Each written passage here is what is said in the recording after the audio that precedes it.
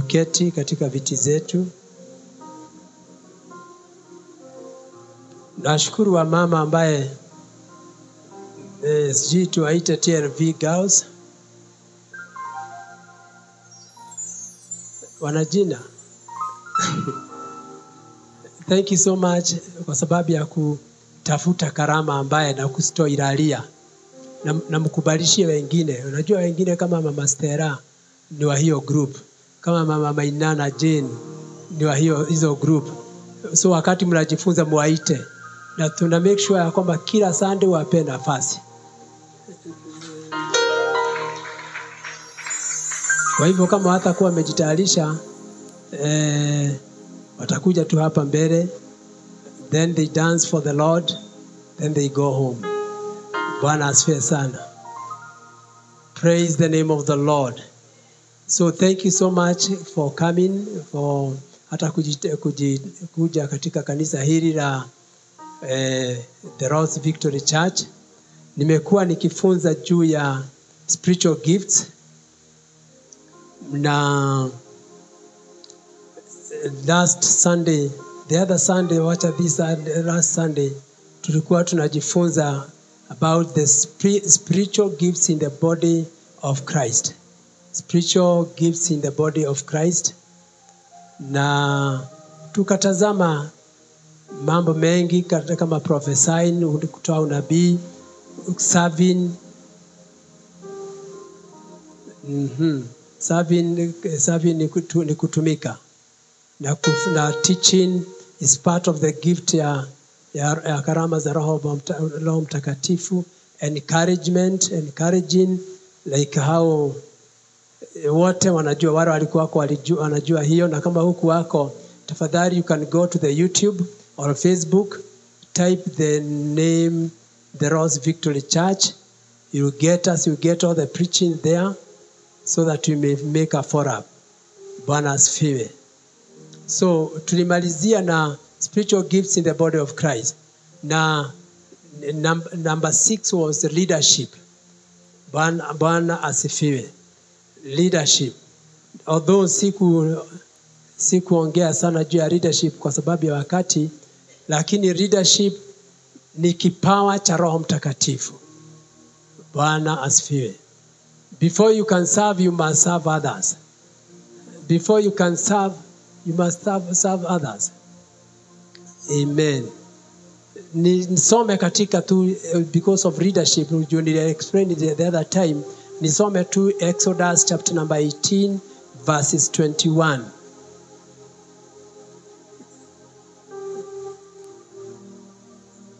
Exodus chapter 18 and verses 21.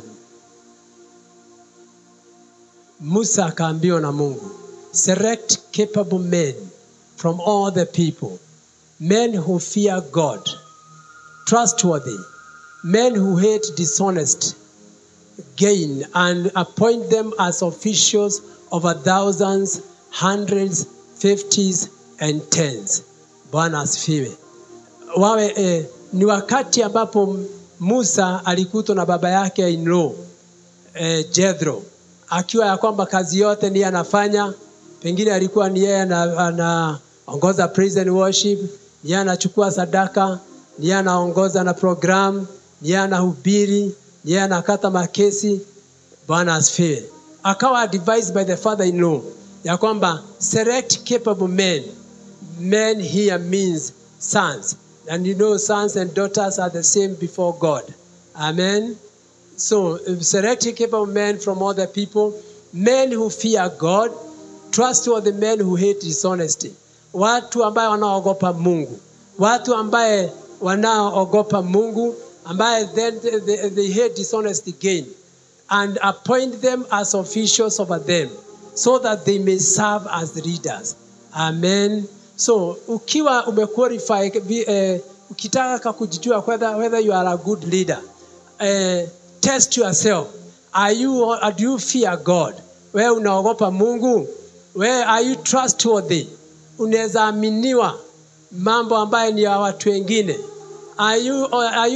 Do you hate dishonest? Unadharau ama unadharau dishonest ni nini? Kutoaminika. Amen. Praise the name of the Lord. So that's the time you become a good leader. And because I had explained a little bit about it hata katika kitabu cha Acts, when the disciples told the disciples, waliambia kwamba walisema kwamba chagueni watu ambao wanaojulikana na nyinyi, watu wamejazwa katika Roho Mtakatifu, watu ambaye wanaweza waachilia kazi ya tables. Amen.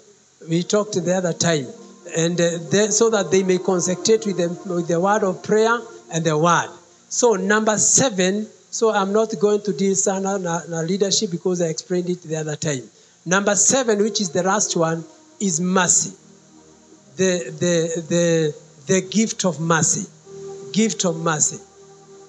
Gift of mercy. In Romans chapter 12 and verses 8. Pale chini, Romans chapter 12 and verses 8. Pale chini unaongea juu ya gift of mercy.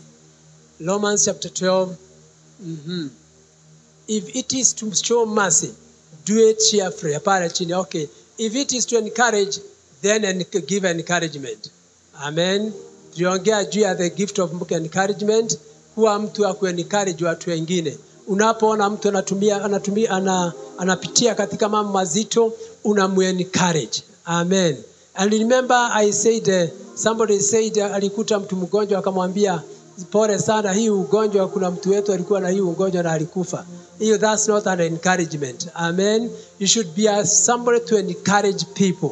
So if it is encourage, then encouragement. If it is giving, kama ni kupeana, upeane, then give generously. If it is to read, kama ni kuongoza, kama vile tumesema the gift of a reader, then do it diligently. If it is to show mercy, do it cheerfully.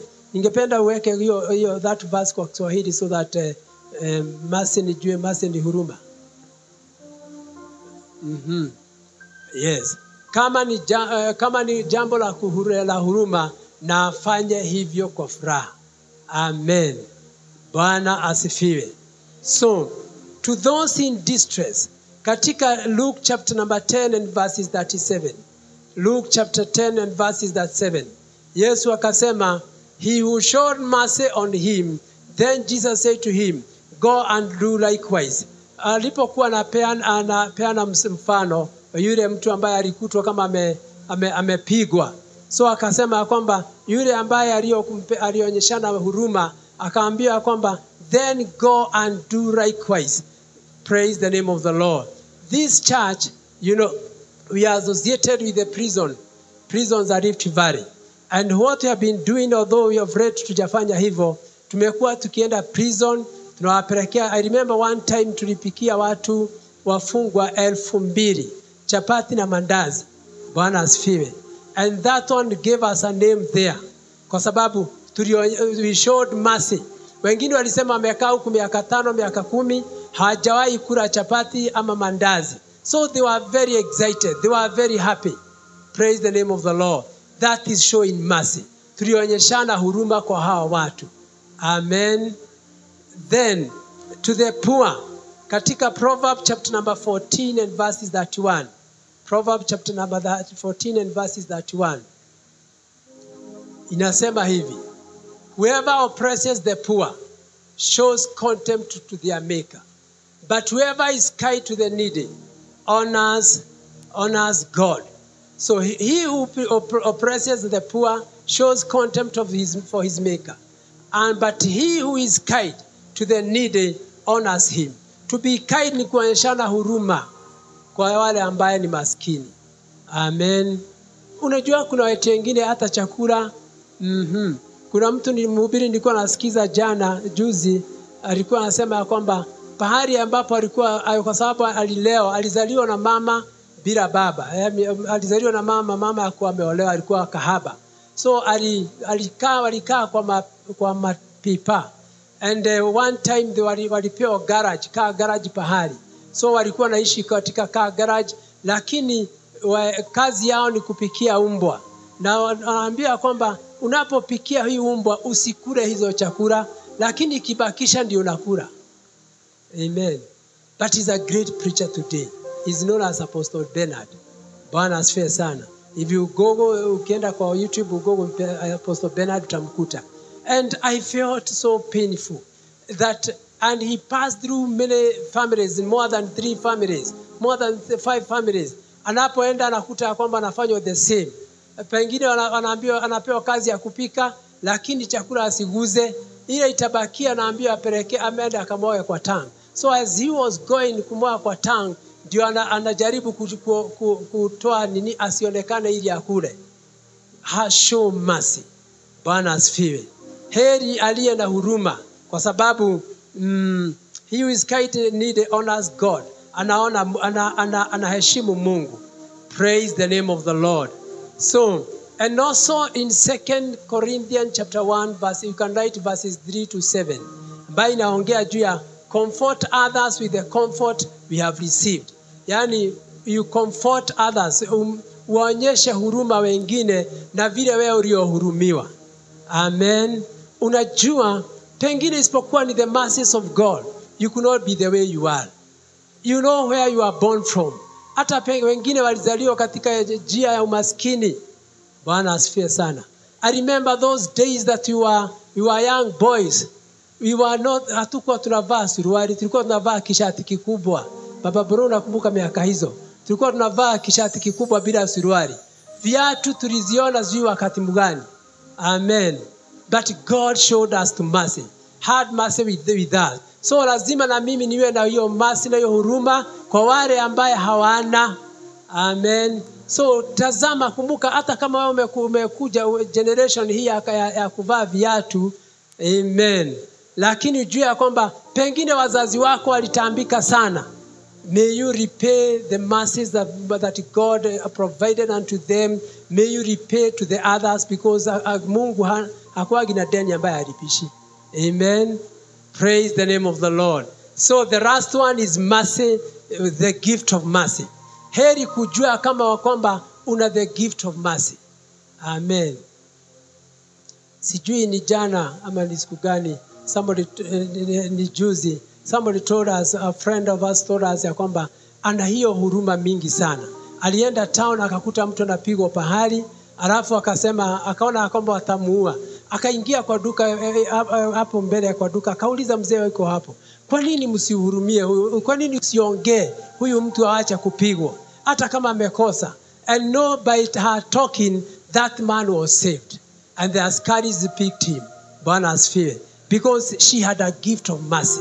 So when you have a gift of mercy, you try it. Kwa sababu kila mmoja ataulizwa, nilikupea kipawa hiki na hukufanya namna gani, hukikutumikia. May the Lord help you to recognize which gift do you have, ama gift gani ambayo Mungu amekupea. Amen. Hallelujah. So I want to talk about something else. The Spirit gives one person the word of the foreign. The Spirit gives one person the word of the foreign. In 1 Corinthians chapter 12 verses 7 to 11. Kuna karama ambaye zinakuwa 9. Kama vile kuna zile karama za tunda la Roho. Niwaambia ilikuwa ngapi? 9. Bwana asifiwe. Nikaambia kuna zile inward, upwards and mesahau. Bwana asifiwe sana. So hizi zingine, they are the gifts. Spirit gives the one person the word of the foreign. In 1 Corinthians chapter 12 verses 7 to 11. 1 Corinthians chapter 12 verses 7 to 11. Kuna mambo ambayo inapea verses 12, verses 7 to 11. Now, each one of the manifestation of the Spirit is given for the common good. To one there is given through the Spirit of message, wisdom. That is number 1. Wisdom ni nini? Ni hekima. Amen.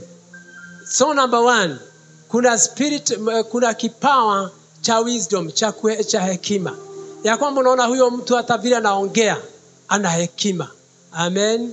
So may the Lord, may you desire to have wisdom in your life. Number 2, to another, a message of knowledge. Knowledge ni maarifa. Amen. Knowledge ni nini? Ni maarifa. And that's why the Bible says in Hosea 4:6, tunajua sana, my people perish for lack of knowledge. Watu wangu wanaangamia kwa sababu ya kukosa nini? Maarifa. Unajua ukikosa maarifa, utapelekwa na upepo uvumao kokote. Ukisikia watu wanatembea wanakimbia upande hii, unakimbia upande hiyo. Ukisikia wanapelekesha upande mwingine, unainama upande hiyo. You are lacking knowledge. Amen. So ni vizuri kuwa na wisdom na hekima na kuwa na nini? Na maarifa. And then by means of the same spirit, roho tu yule mmoja. Tumeona hiyo ni mbili, wisdom and knowledge. To one there is given through the spirit a message of wisdom, to another a message of knowledge, and by the means of the same spirit, verses 9, to another faith. Faith ni nini? Ni imani. Amen. Kuwa na imani ni kipawa cha Roho Mtakatifu. Bwana asifiwe sana. You know, there are people who are faithless. They don't have faith in themselves. Na saa zingine kuna mtu mmoja aliniambia kwamba tulikuwa tunatafuta jambo fulani ndani yake. Anasema mimi mchungaji, pengine mimi sina imani, lakini na shuherera na nyonyerea imani yako. Kaambia just be at my back. Mnyonyerea imani yangu and it will come to pass. And later on hiyo kitu ikapatikana. Amen. So alikuwa anasema kwamba isipokuwa ni imani yake, mimi sikuwa na imani, but nikamwambia nataka kuambukiza hiyo imani. So to another faith by the same spirit. So this spirit anapeana hekima, anapeana maarifa, anapeana imani. Hizo ni ngapi? So to another gift of healing by that one spirit. To another gift of healing. Unajua karama ya kuponya, Bwana asifiwe, is a gift from the Spirit of God. So it's good to desire the spirit of healing. But I have told you, kama vile niwaambia kwamba, but healing inapatikana na yule ambaye wale ambaye wanajua kupeleka chakula katika nyumba ya Mungu. Amen. Hallelujah.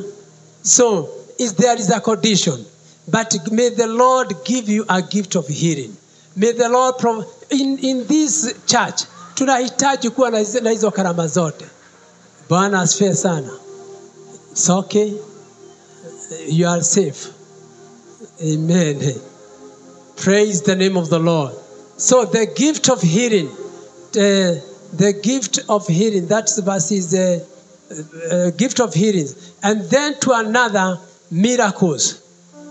To another, miraculous powers.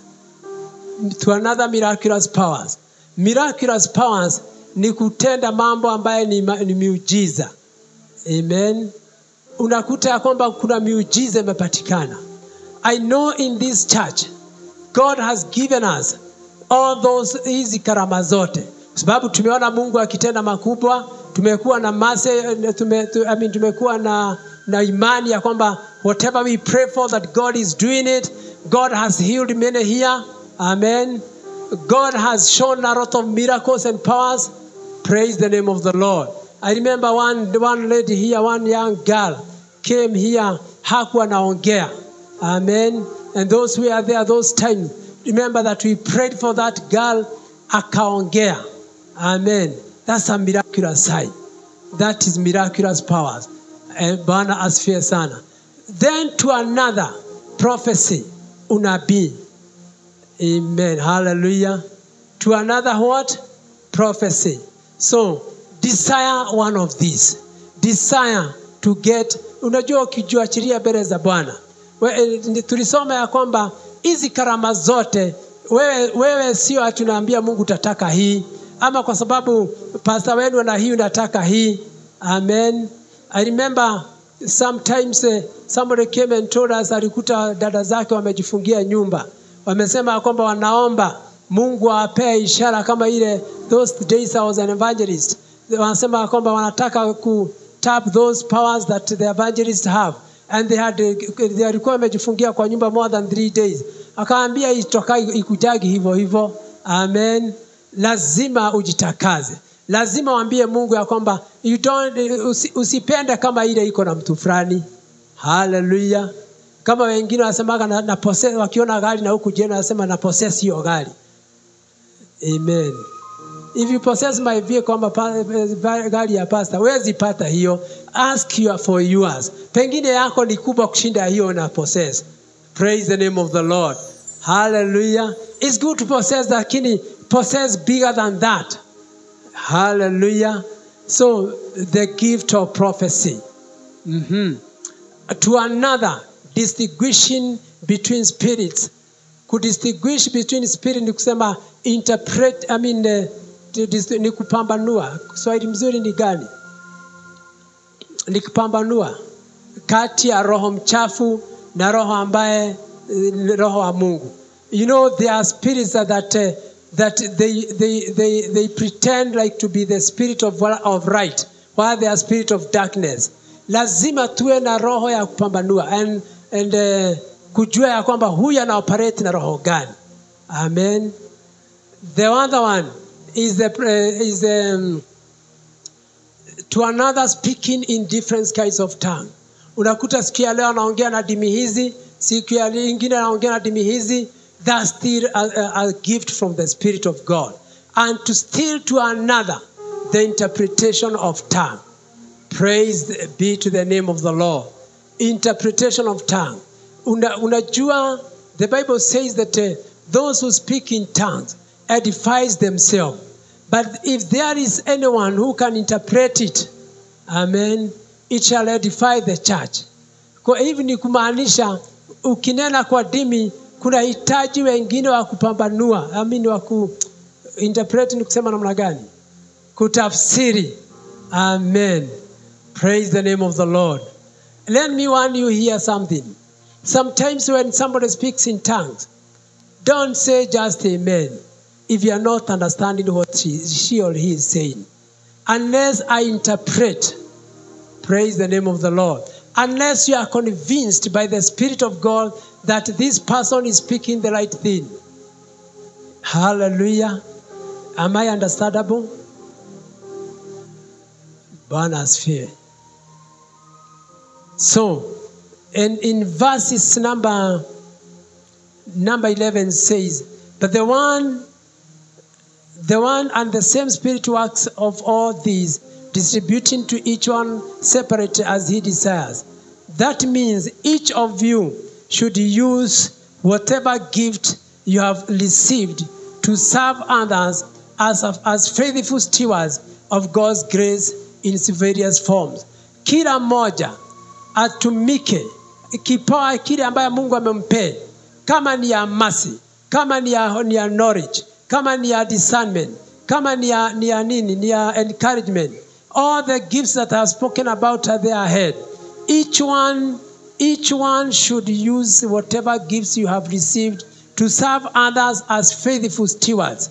Kwa sababu hiyo kipawa ni Mungu amekupea. Amen. Na amekupea ili utumikie watu mbele za Bwana. Because God has given you, it is out of the God's grace that you have the various forms. You can read in the book of 1 Peter chapter 4 verses 10 to 11. 1 Peter chapter 4 verses 10 to 11. Amen. Each of you should use whatever gift you have received to serve others. Kila mmoja atumie hicho kipawa ambao umepokea kutumikia wengine as faithful stewards of God. Grace in its various forms. If anyone speaks, they should do so as one who speaks the very words of God. Kama unaongea kama vile Mungu amekunenea. Na wale unajua neno usema katika Ufunuo ya kwamba atakayeongeza ataongezwa matoho. Amen. Na atakaye subtract, Bwana asifiwe, sasa sijui matoho ni nini. Praise the name of the Lord. So you should speak If anyone he should do so as one who speaks the very words of God. If anyone serves, they should do so with the strength that God provides, so that in all things God is praised. Praise the name of the Lord. So, hallelujah, Bwana asifiwe. Verse 11. Praise through Jesus Christ. To him be the glory and the power forever and ever. Amen. Bwana asifiwe sana. Kwa hivyo vipawa zote zile zilikuwa katika 1 Corinthians 12 verses 7 to 11. Si udesire kupata kipawa moja. Si udesire Mungu akutumie yale kipawa ambayo atakupea. And each of us receives there is no place for jealousy and competition. In kusema ya kwamba there is no place for competition. There is no place for jealousy. Ati ya kwamba usikie wivu kwa sababu huyu ana unabii, sababu huyu ana the gift of leadership, kwa sababu huyu ana kipawa fulani. There is no space. Amen. Si tuliona ni karama mingi sana. Zile 9 na zile zingine karama kila za roho 9, hizi zingine 7. Amen. Amen. Hallelujah. Desire to have your own gift. Amen. And the Lord shall bless it. Amen. And use it, utilize it kama vile Mungu amekupea. Praise the name of the Lord. Notice mambo matatu ambayo nitasema hapa. Notice 3 things here. Number 1, we are different from one another. Sisi ni tofauti kwa yule mwingine. Na ndiposa tunasema kwamba katika verses 21 of the same Corinthians, the eyes can't tell the hand, I have no need for you. Or gain to the head, to the feet, I have no need for you. Kwa hivyo, we are dependent on one another. We are dependent on one another. Kila kipawa inahitaji mwenzake. Amen. Kila kipawa inahitaji huyo mwingine. If you have the gift of prophecy, unahitaji the other person ambaye ana the gift of interpretation. Yani yule ambaye ata-interpret. Amen. If you have the gift of mercy, I mean the gift of knowledge, you need someone who has a gift of wisdom ili akuelekeze. Do you know kuna watu wengi ambaye hawana kipawa? Thank you. Praise the name of the Lord. Hallelujah. Bwana asifiwe. Hata shetani akatae, lazima hii ifike kwako. That we are independent. We are dependent on one another. Tunategemea huyo mwingine kwa sababu kila vipawa ni lazima ziandamane pamoja. Nikasema verse 21 nasema the eye can't tell the hand. Jicho haiwezi ambia mkono, I have no need for you. Amen. Or again the head to the feet, I have no need for you. Ama kichwa yaambie mguu ya kwamba sina nafasi, I have no need for you. So sababu kichwa inabebwa na miguu. Amen. Kila kiungo na ndipoza wamepeana kama ni mtu. Ameongea juu ya macho, juu ya mikono, and they all work together. Kidole yako ikikato, kichwa ndio, mdomo ndio unasema nimekato sana. Amen. So you are dependent to one another. All of us are equally needed and equally important. It doesn't matter who gets the credit as long as the job gets done and God gets the glory. Sisi zote we are equal. Amen. Na it doesn't matter nani ametumika. Haijalishi nani alitumika kufanya jambo hili. Lakini provided Mungu apewe utukufu. Whatever you are doing, whatever that the Lord has given unto you as a gift of the Spirit, do it as if you are doing for God himself. Do it as to please the Lord. Lakini usiwe na ubishano na mwingine. Amen. Hallelujah. Kama ni miraculous sign. Remember I spoke about power without character. Amen. When you have this power without character, utakufa kama Samson. Remember in the book of Judges chapter 14, chapter 15, chapter 16. Samson, Biblia husema ya kwamba wakati alipozaliwa akawa amejazwa na nguvu za Roho Mtakatifu. Na alikuwa na nguvu, amen. Lakini alimisuse because he had the power without the character. He needed other gifts from the parents. Remember hata wakati alisema alienda akaoa kutoka huko Wafilisti. Mama yake na baba yake wakamuuliza, couldn't you not get somebody from within? Yani mtu ambaye ameokoka. Amen. And this one wants our ladies and our young men, ya kwamba ni vizuri kama umeokoka. Hawezi enda kuwa msichana ambaye hajaokoka, atakupeleka kwa dhambi. You are like somebody ambaye yuko kwa mabati na unajaribu kuvuta mwenye wako kwa chini ili mvute akuja kwa mabati. Na yule mwenye wako chini anakuvuta. Nani atakayevuta mwingine? Si mwenye yuko chini. So be careful not to get power without character. And you know the last minute, Samson, Biblia inasema ya kwamba alienda akarara under the bosom of a prostitute. Amen. Hallelujah. You can imagine. I don't want to interpret that one in Kiswahili or in other language. But you can imagine somebody sleeping at the bosom, between the bosom of the prostitute. Then akarara na akapeana siri. Siri yake ilikuwa katika nywele. Power without character, you will kill yourself. Amen. Unapoona watu ambaye they have the gift of healing, gift of miracles, but they have no character. They just die like Samson.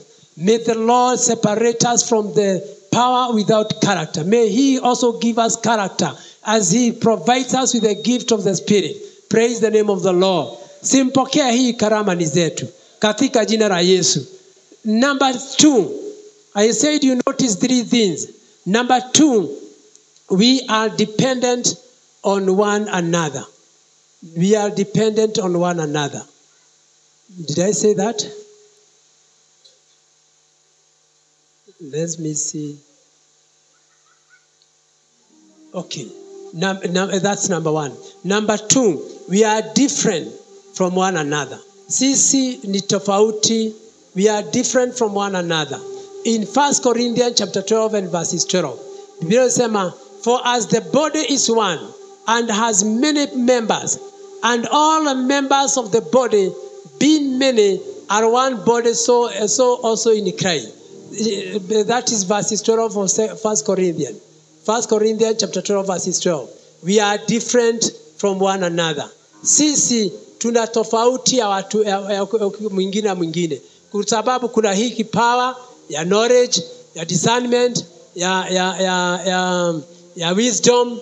Amen. Praise the name of the Lord. So we are different from one another. And then number 3, because I want to rush, takimbia kidogo, we are to be devoted to one another. We are to be devoted to one another. To be devoted ni kufanya namna gani? We are devoted to one another. In verses 24 to 27. 1 Corinthians 12 verses 24. Our media imekufa. Bwana asifiwe.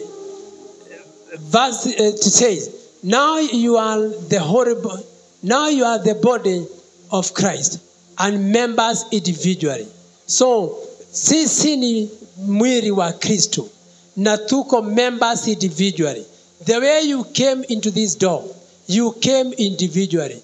While our presentable parts need no special treatment, but God has put the body together, giving greater honor to the parts that lacked it. Verses 25. So that there should be no division in the body, but that its parts should have equal concerns for each other. Yani kila kipawa iwe na equal concern to each other. If one part suffers, every part suffers with it. Ukisikia ndugu yako ameumia upande hii, wewe hata nao unasikia kuumia. Amen. Ukisikia mwenzako anajaa, hata wewe mwenyewe unasikia kwamba unajaa, so that you may provide. So if one part suffers, every part suffers with it. If one part is honored, every part rejoices with it. Unapopata mtu mwingine amebarikiwa, rejoice with that person kama unaona kama ni wewe umebarikiwa. Hallelujah. Na unapo rejoice na mtu huyo mwenye amebarikiwa, hata wewe siku yako itafika. Now you are the body of Christ, and each one of you is part of it.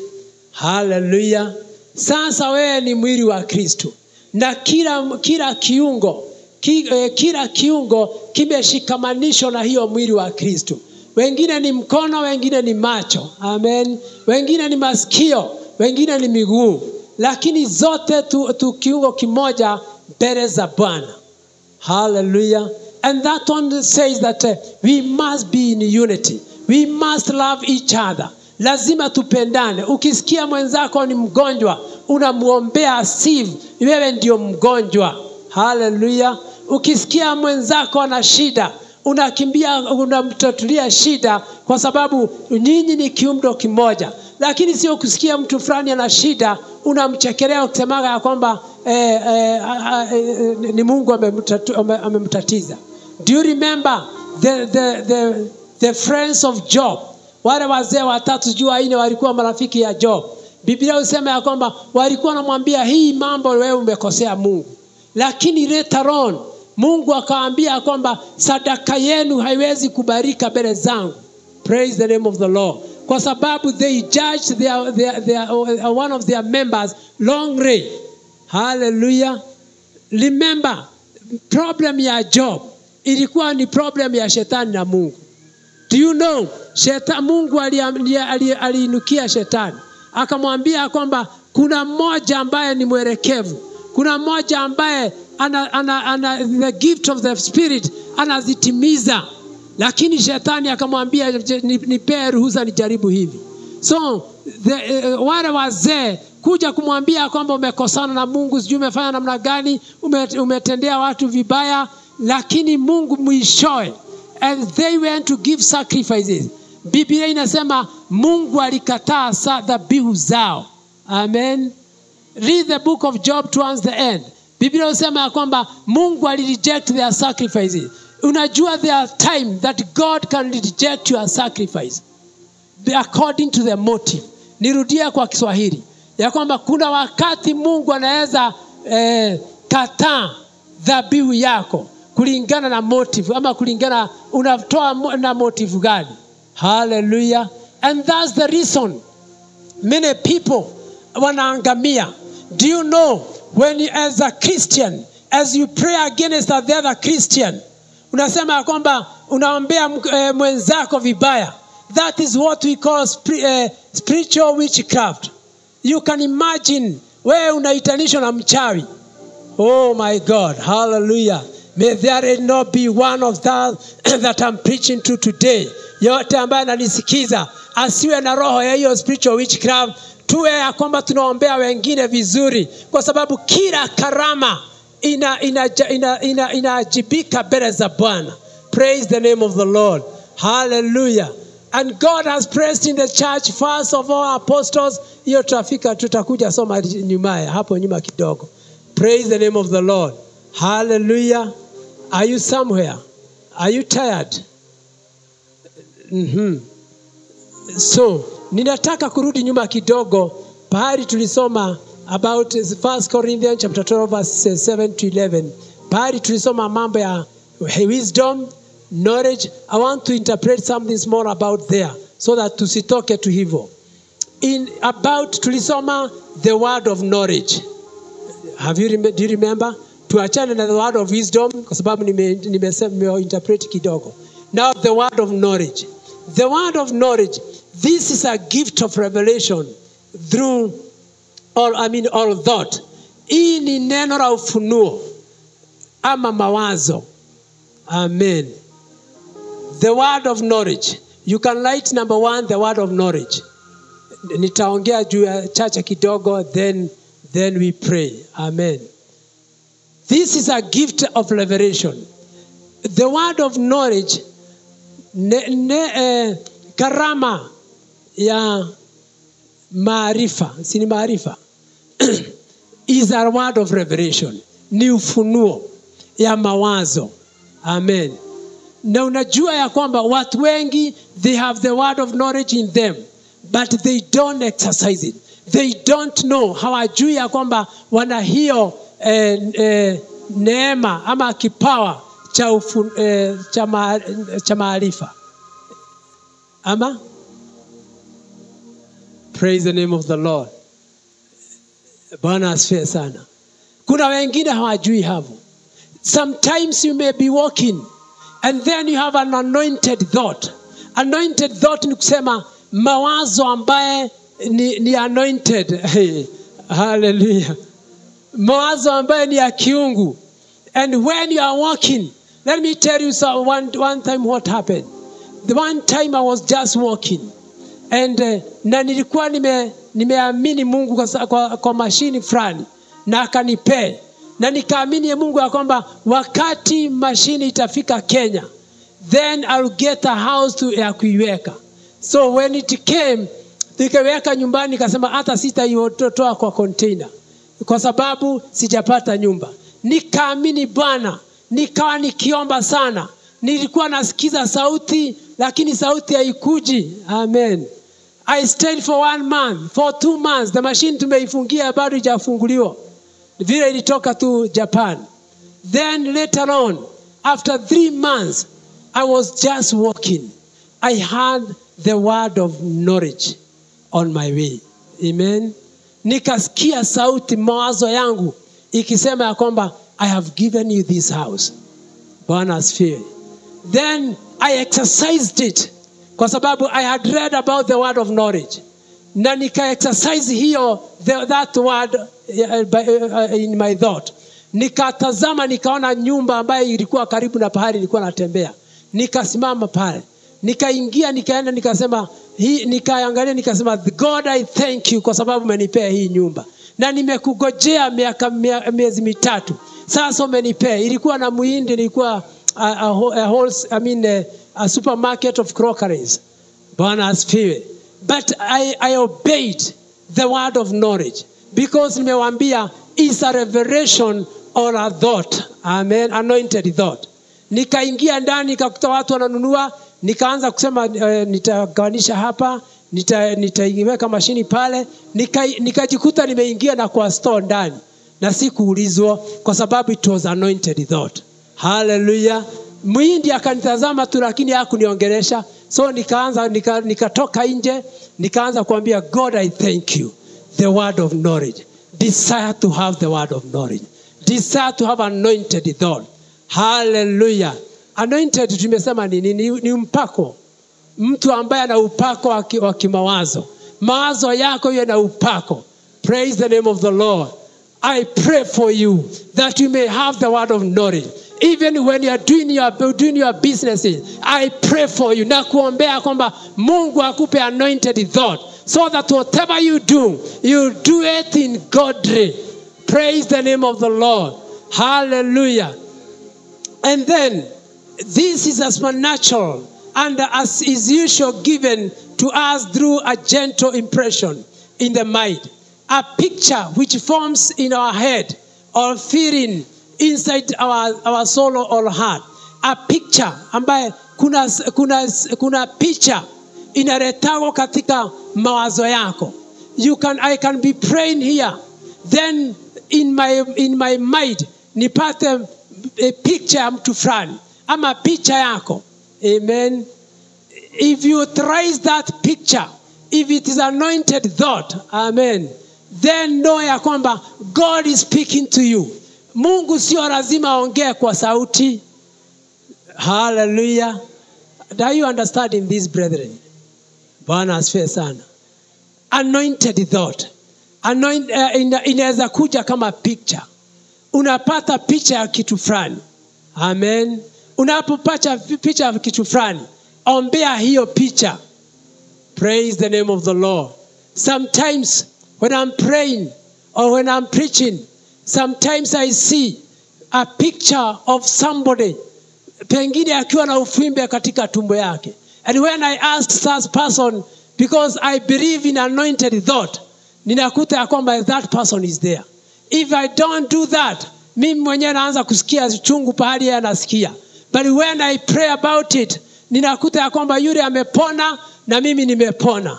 May the Lord uplift you. May you never resist that gift of the Spirit ya knowledge. Hallelujah. Kwa sababu neno nasema watu wangu wanaangamia kwa sababu ya kosa maarifa. Unaweza kuwa unaenda safari, na uko kwa stage, upate matatu fulani.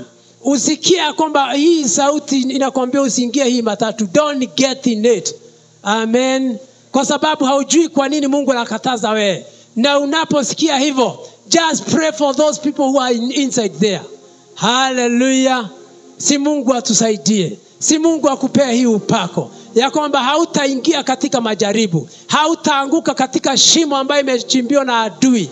May the Lord azimbe hizo mashimo ambayo umewekewa mbele. Hallelujah. Do you know hata kuna pahali ambapo naona ameandika dangerous black spot. Amen. Si Mungu akuzikie hiyo black spot ili ya kwamba wewe unapofika pale badala ya kuona black spot, si the opposite of black spot ni white spot. Bwana asifiwe sana. Igeuze black spot ni pahali ambapo pana ajali. Geuza, nena the blood of Jesus, because the Lord has given you the power and the authority and the word of knowledge, and that's why you shall not perish. Unajua this word that says my people perish for lack of knowledge, sio kwa sababu umekosa tu maarifa, ni kwa sababu umekataa kuyatumia. Hallelujah. Si Mungu aamshe vipawa hizi. Si Mungu aamshe vipawa hizi. I pray for you. The Bible says in Joel chapter 3 verses 9. Joel chapter 3 verses 9. Arouse the warrior that they may get in and attack. There are warriors that are here. Kuna masuja. Joel chapter 3 verses 9. They proclaim this among the nation. Prepare for war. Rouse the warriors. Amusha masuja. Let all the fighting men draw near and attack. Hallelujah. Amusha masuja. I know kuna masuja wa imani wamerara kanisa hii. Kuna wengine wanatutazama katika media. Wamerara, lakini the Bible says I arouse the warrior. I am aroused na amusha masuja sasa. Masuja wa maombezi, masuja wa imani, masuja ambaye they have the anointed thought and the word of revelation in them. Hallelujah. May you be aroused. Hallelujah. And get in and attack. Neno inasema you get in and attack. Sio kukaa tu kana unasema ya kwamba mimi provided I'm praying for the sick in hospital, sitaingia kwa sababu nitaumia. Amen. Just get in and attack. Sio kusema kwa sababu shetani tumeweka makataba na wewe. Provided you don't get into my gate, wewe ukaage na huko nje. The Bible says get in and attack. Hallelujah. Uingie ndani na uattack. Oh, hallelujah. Bwana asifiwe. You know, the Bible says in Jeremiah 48 and verses 10, cursed is a man who keeps his sword dry. Jeremiah chapter number 48 and verses 10. Amelaaniwa. A curse on anyone who is racked in doing the Lord's work. Amelaaniwa yule ambaye anafanya racked ni nini? Ni udhaifu. Ambaye ana udhaifu ya kufanya kazi ya Bwana. Hallelujah. Kuna kazi ya Mungu katika miongoni mwetu. There are a lot of work in your presence in the church. Na amelaaniwa ambaye amefanya kazi ya Mungu kwa udhaifu. Amen. Then anasema amelaaniwa yule ambaye anaweka upanga wake kama hujapata damu. So when you get in and attack, unapoingia ndani na kuattack, si upanga wako utakuwa na damu. I know, kwani imekuwa mzito sana. Bwana asifiwe sana. Na vile mnanitazama ni kama mmeshika pahali. Hallelujah. Na kuombea katika jina la Yesu ya kwamba wewe hautalaaniwa kwa sababu umepata maarifa. You have now the spirit of knowledge in you. I pray for you that you may arouse yourself. Hallelujah. Bwana asifiwe sana. Yule ambaye alikuwa anaamka mapema kuomba, asiwache kulala sasa. Wakati wa kuamka ni sasa. Amen. Ili hii neno katika Jeremiah 48:10 isishike wewe. Bwana asifiwe. John chapter 1 and verses 48. Niongea juu ya about the knowledge, word of knowledge. John chapter 1 verses 48. Inasema, Nathanael said to him, how do you know me? How do you know me? Jesus answered him, before Philip called you, when you are under the fig tree, I saw you. John chapter number 1 verses 48, I think. Huyu ni Yesu. Aliuliza, how do you know me? Nathanael asked. Aliuliza Yesu. Jesus answered, I saw you while you are still under the fig tree before Philip called you. Bwana asifiwe. Alimuona. Kwa hivyo ni macho ya kiroho. The word of knowledge. Ilimuona. Amen. You know, Mungu haongeagi kwa macho ya kawaida. Remember in the book of Joshua, Biblia inasema kwamba Mungu akaambia Joshua kwamba nimekupa, tazama. The Bible says, see that I have given up Jericho to you. Uone ya kwamba nimekupea Jericho. Na Jericho ilikuwa mbali. Macho yake ya mwili haingefika Jericho. Lakini Mungu anamwambia tazama. Tazama uone nimekupea Jericho. Hallelujah. May the Lord open your eyes. May the Lord open your spiritual eyes to see what God has given unto you. What God has given before you, so that you may get it. Hallelujah. Wengine wanatafutaga manyumba, wanatafutaga mashamba, na walipewa zamani. It's only to go for it. Hallelujah. Wengine wanatafutaga mali, lakini wamefungika macho. May the Lord open up their eyes. The Bible says ya kwamba Jericho was given to Joshua when it was far away, miles and miles and kilometers away. Lakini anamwambia, see that I have given you Jericho. Si utazame ukipewa Jericho. Jericho ni a city, a fortified city. Hallelujah. Hallelujah. Bwana asifiwe. I don't want to pump a lot of things to you today. Amen. But pahali tumefika, macho yako imefunguka. Hebu tusome John chapter number 4 verse 17. Inasema hivi. John chapter 4 verse 17. The woman answered, I have no husband. Jesus said to her, you said well, I have no husband. Unakumbuka yule mama Msamaria ambaye Yesu alimwambia, una wanaume wangapi? Una husband wangapi? Akamwambia sina. Amen. Akamwambia, umesema vizuri ya kwamba hauna husband kwa sababu wale umekuwa nao sio wako. Hallelujah. Praise the name of the Lord. Alitumia the word of knowledge. Kutazama na kuona. I think we need the word of knowledge. I think we need it. Hallelujah. So that we be able to discover chochote ambaye Mungu ametuwekea. Wengine hata wamenisumbua sana niwaombe, lakini Mungu aliwanenea zamani. But ile kitu anahitajika ni anointed thought. Ni word of knowledge. Amen. Praise the name of the Lord. Si nimalize tu na hiyo. Nimalize na hiyo. Then you can write down Acts chapter number 5 verses 3 to 5. Matendo ya Mitume 5 mstari wa 3 hadi wa 5. Pahali Petro aliambia, Matendo ya Mitume 5 mstari wa 3 hadi wa 5. Petro aliambia kina Ananias, Peter said, Ananias, how is it that Satan has so filled your heart that you have fried the Holy Spirit and you have kept yourself some of the money you received for the land? Ni wakati Ananias aliona mtu ambaye anaitwa the son of encouragement. What was his name? Barnabas. Amen. Akamuona, aliuza shamba akaleta miguuni za disciples. Naye Ananias akasema the same. Akaenda akauza, akaleta nusu yake, sehemu yake. Akamwambia, mimi nimeuza ile kitu yote nimeuza nimelete. Amen. Lakini kwa nini umefikiria kudanganya roho wa Bwana? Amen. Petro alitumia the word of knowledge. Alitumia the anointed God. So Yesu akatumia the word of knowledge kuona nani na Daniel akiwa ameketi katika karibu na miti. Yesu akaona yule mama Msamaria akiwa kama wazee ambao walikuwa na wao walikuwa waenyewe. Amen. Akamwambia kwamba unaongea ukweli kwa sababu hawa wazee the husband you are claiming ni wazee wa watu wengine. Hallelujah.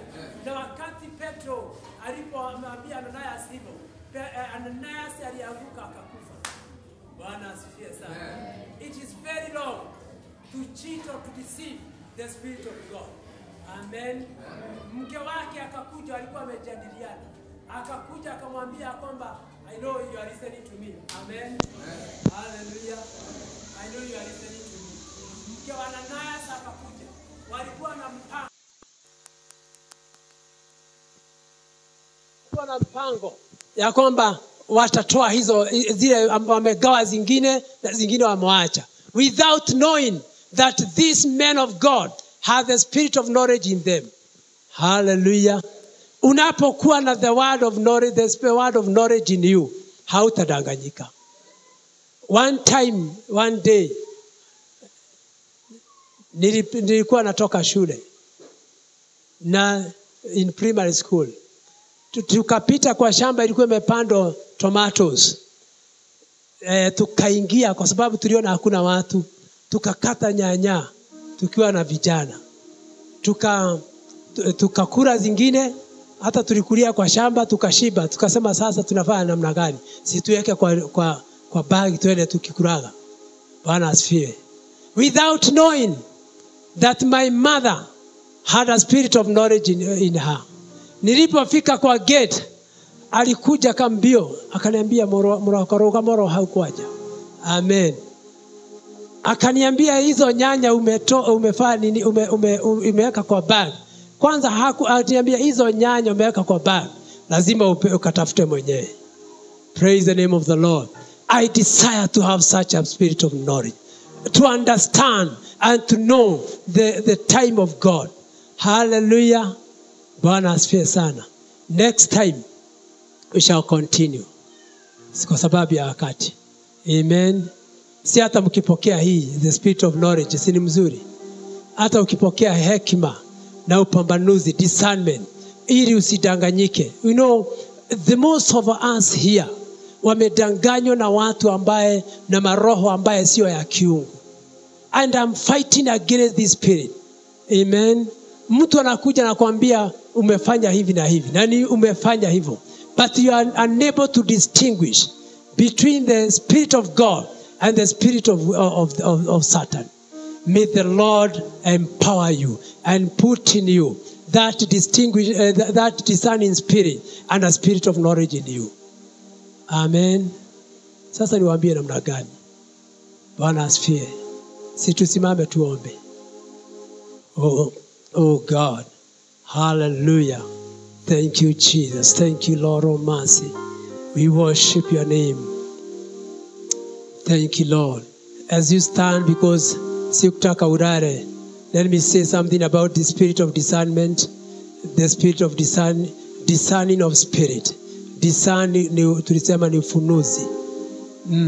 Because I want, as we pray, we also pray about it. The discernment spirit inakaa kama the spirit of knowledge. Na kuna mambo mawili ambayo matatu ambayo nataka kusema. The spirit of discernment. This is a divine ability to tell the spirit force behind supernatural activity. Hii kudiscern, roho ya discernment, discerning spirit ambayo tulisoma pale, the wisdom, the knowledge, the discernment. The discernment spirit ni ambaye inakueleza, inakujulisha yule ambao unadili na wao, roho ambao unadili na yeye ni roho aina gani. Praise the name of the Lord. There are only three things I want to say. Number one, heavenly, there are the heavenly, kuna the spirit of discernment ambaye spirit of heavenly, the spirit from above. Yani kuna roho ambaye ni wa mbinguni kutoka kwa Mungu, the heavenly spirit. So when you discern, unadiscern kama huyu ni roho wa Mungu ama ni roho wa nitaongea hizo roho zingine mbili. Bwana asifiwe sana. So there is a heavenly spirit, the spirit from heaven or from above, and there is a human spirit, one speaking out of his own heart. Unajua kuna watu wanaongea katika their own heart. If you read, hebu niweke hapo katika Ezekiel 13:2-3, ambayo inasema Ezekiel 13:2-3 about the human spirit, one speaking out of his own heart. Yani mtu anaongea kutokana na roho yake vile namwambia, sio the spirit of God. Son of a man, prophesy against the prophets of Israel, who prophesies and say to those who prophesy. Yani naambio, nenea wale wanabii ambaye wanatabiri katika Israeli from their own inspiration. Wanatabiri kutokana na mawazo yao. Amen. Hear the word of the Lord. Thus says the Lord God. Oh, judgment is coming to the foolish prophets who are following their own spirit, claiming to have seen things, but have in fact seen nothing. Hallelujah. The human spirit. Discern the human spirit. Kuna watu ambaye watakujia ama wengine wamekupitia. They have the spirit of the forceful spirit ambaye ni wanaongea vile wanataka, and they speak as if they are speaking from God. Amen. Na Biblia inasema they claim to have seen things, but they have not. In fact, they have seen nothing. Hallelujah. Lazima wewe unaneneo una hao manabii upate roho ya discernment. Amen. Na ya mwisho ni hearing from the evil one. Kuna discernment tunatakiwa kudiscern about hearing from the evil one. I mean hellish yani hellish yani kuzimu. Amen. From the evil one. And the Bible says in 2 Chronicles chapter 18 verses 21. 2 Chronicles chapter 18 verses 21. Then it says, I will go. 2 Chronicles chapter 18 verses 21. Let me read mine. He said, I will go, and I'll be a lying spirit in the mouth of all his prophets. He said, you will entice him, and he will prevail also. Go and do so. Ni wakati Mungu mnabii mmoja aliona encourage imeenda mbele za Bwana. Akaulizwa nani atakaye danganya Ahab? Atakaye entice Ahab aende katika vita akakufie pale. Na Biblia inasema huyu roho wa kwanza inasema hii pepo ikasema I'll make it. Amen. Nitaenda ninene roho, nitaweka roho ya uongo katika manabii wa Ahab. Wamwambia kwamba ukinapoenda pale utashinda. The spirit of the hellish spirit. Praise the name of the Lord. You need to discern na hiyo roho ni aina gani. Kwa sababu alipofanya hivyo akaambiwa then go and do it. Aliweka roho ya uongo katika manabii wa Ahab. Na si waliweza kudanganya Ahab, alienda akauliwa pale. May you have this discernment spirit to know the hellish, the heavenly and the human. The hellish, the heavenly and the human. Praise the name of the Lord. Unajua kuna hata shetani magonjwa zingine shetani ujilete in form of infirmity. Anaweza jifanya mtu ni mgonjwa lakini anataka kukujaribu. You have to have the spirit of discernment. Oh my God, hallelujah. May the Lord give us that spirit. May the Lord not let us be punished. Katika jina la Yesu. Kwa nini usiinue mikono yako for 2 minutes, 3 minutes? Ambia Bwana akupe kipawa hiki. Hizi vipawa ni zetu. Ametuahidia. Hizi vipawa they are ours. They belong to us. And the Lord is saying He is ready to give us those gifts of the Holy Spirit so that we may not perish, so that we may not be cheated. Katika jina la Yesu. My prayer today ni ya kwamba Mungu atazame aone kipawa chako, the weight that you can be able to carry, the gift that you can be able to carry to the whole and to work for the kingdom of God. If it is serving, if it is mercy, if it is giving, if it is knowledge, if it is wisdom, if it is mercy, if it is discernment, oh Lord, above all, may the Lord give us the spirit of discernment, the spirit of knowledge, katika jina la Yesu. Naongea na neno la baraka ya kwamba kuanzia siku ya leo Bwana akupe roho ya discernment, roho Mungu akupe roho wa knowledge, Mungu akupe the spirit of revelation, that you may be able to understand, to have an anointed thought in yourself. Many are the people ambao wameumia, wengine wamenyang'anywa mali zao kwa sababu walidanganyika. They entered into evil, to bad businesses, to bad characters, to bad company, lakini hakuweza kujua. May the Lord give you the spirit of discernment. May the Lord give you the spirit of knowledge, that you may be able to distinguish between the evil and the good one. Katika jina la Yesu. Ninakutazama Bwana, Baba wa rehema. You spoke to your servant that I may teach about this gift, O Lord. I have done it, our Redeemer. Now in the name of Jesus, for those who are ready, for those who are saying, Lord, can you give me, can you award me, wale ambao wanasema Bwana, kwa nini mimi unipite? Bwana sikupite. May the Lord give you, ili usiingie katika majaribu, usiingie katika miongoni mwa watu ambao ni wadhalimu, bila kupambanua, bila kujua. May the Lord give you in the name of Jesus Christ. Katika jina la Yesu natangaza ya kwamba siku ya leo kuna nguvu kwa wale ambao wanaotamani, katika jina la Yesu, katika jina la Yesu. We surrender before you, Jehovah God, that my Lord, you may have mercy upon us. Sometimes we get into problems without knowledge. Sometimes we get into difficulties. Tunajiingisha katika mambo mazito bila kujua. Wasichana wamejiingisha katika mambo mazito, vijana wameingisha, wazee wamejiingisha, wamama wamejiingisha. Bwana wa rehema, kuanzia siku ya leo, we are knowledgeable. May you, dear Father, give unto us today that, Lord, the gift of the Spirit, so that we may utilize them. Katika jina la Yesu, katika jina la Yesu. Kanisa tuinue mikono zetu kuelekesha madhabahu. Father, in Jesus' name, I want to thank you for the word of today and for the teaching about the gift of the Spirit. Father, in Jesus' name, the Bible says that these gifts are given to men. They are given to your church.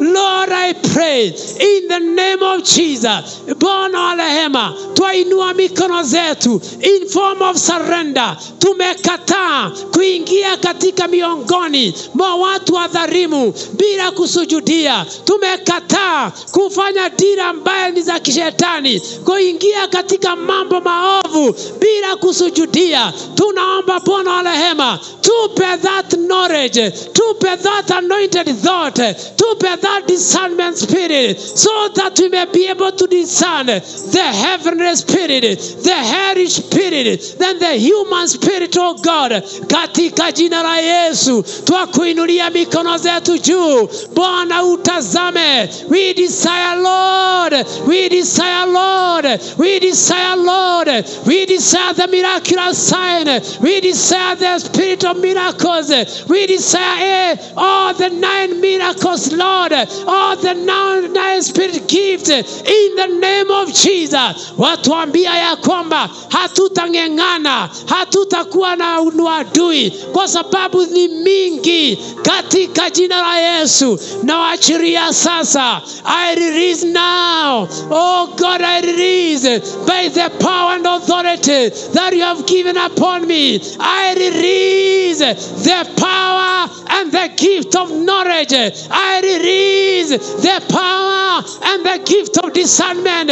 I release the power and the gift of mercy, the gift of wisdom upon your people in the name of Jesus Christ. Lord, have mercy upon your people. Katika jina la Yesu. Lord, have mercy. Raparamashanda. Rekerererebozaya. Rikatayandobozekiribazaya. In the name of Jesus. May you receive your gift now. Receive your gift now. Tumekataa wewe kuingia katika mambo ambaye si stahili na kudanganywa na kuingia katika groups ambaye sio za kiungu, wanakujifichia bila wewe kujua. May the Lord open up your mind. May the Lord open up your mind. May the Lord open up your spirit. Raparamashakatarabazaya. Rikeribashandaramazeria. Rikatayandobozeka. In the name of Jesus. Tunakataa kuingia katika ambaye sio za kiungu. Tumeshikwa katika mambo machafu. Tumeshikwa katika mambo ambaye hatungetaka kuingia katika jina la Yesu. Lord, I thank you. Wengine wamedanganywa, wameingia katika biashara ambaye hawakujua ya kwamba hizi biashara wao walitakiwa kuwa conned, lakini Mungu amekuteua, amekupa sasa. That's discernment spirit. You shall not get in. My God, my God, my God, my God. Ninaona watu wengi wamelia kwa sababu ya kuingia katika grouping ambaye pengine umejuta. Umeingia katika group za watu ambaye si wa kiungu. Umeingia katika groups ambaye wanakutendea maovu behind your back. May the Lord uplift you now. Akutoe sasa. Ninatangaza akutoe. Akutoe sasa. My God. Ripokotaya mayanda. Ripokotaya mazaya. Rimazeke ribashandara mayanda. In the name of Jesus. Ninakutoa pale. Biblia inasema mwizi akishikwa kama ameiba na alipe mara 7. Ninatangaza chochote yako ambayo iliibiwa, ambayo ilinyakuliwa, ambayo ilienda by conmanship, katika jina la Yesu itoke, ichipuke. Oh God, oh God. Shatayando bozeri bashandara bazaya. Lord, I thank you. Thank you, Lord. Thank you, Lord. Thank you, Jesus. Thank you, Lord. Thank you, Lord. Thank you, Lord. Oh my God. Wengine wote tuweke mikono zetu chini. Let's just raise the hand ambaye umekuwa uliingia katika mambo ambaye haukujua sio mazuri, lakini ukiwa katikati hao ndio mnagundua you have been conned, umeingia katika ushirika ambaye sio ushirika kiungu. I want to pray for you wherever you are. Just raise your hands there up in Jesus' name. Thank you for those hands, Lord. Ramashakayando bozekeri baganda likataya mazeri bashandara bayanda. Wengine Mungu aliwanenea that anointed thought, lakini wakafikiria ya kwamba ni mawazo yao, lakini Mungu aliwatakia destiny nzuri kushinda hiyo. May you also raise your hand up. I know you are there. The Lord has been speaking to you, lakini unapuuza. May you raise your hand there. Father, in Jesus' name, I want to pray for those raising their hands because Mungu aliwanenea wakapuuza, lakini Mungu bado anaendelea kukunenea katika jina, so that you may be clear with the voice of God in the name of Jesus Christ. Everlasting Father, in Jesus' name, I commit those that raising their hands before you. Lord of mercy, they entered into a businesses which was not godly. They were conned. They entered into things that they are not. They were not desiring to do it, Lord. But because of problem and because of that enticement, Father, Lord, they found themselves in them. Now, in the name of Jesus, whatever they lost there, tunatangaza ya kwamba it must be repaid 7 times. It is your word.